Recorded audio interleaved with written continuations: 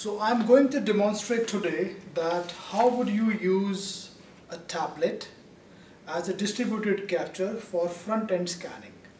So as a part of our motor vehicles process, customer would be sitting across the registry agent's clerk, and customer has made a request for a motor vehicles registration, for which the registry agent's clerk has completed the entire process within moves, and also she has taken the printout of the application form which has been signed by the customer, plus customer has provided a supporting document as a part of this application.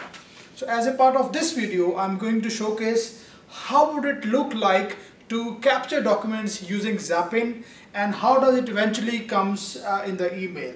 So as a part of the first document, customer is sitting right across the registry agent's clerk, and by the time customer is sitting across and the registry agent would have the Zappin application ready, and there is no need to do data entry. Once the customer is sitting across, the barcode on this application form would be on top of it. So registry agent will open the tablet. So the application form is here, which is signed by the customer. She'll open the tablet, go to the top. That's it, captured. Document number 1 captured. Second is the supporting document which has been provided by the customer. So user will go back, select another document, and will capture second document sitting on the seat. Captured.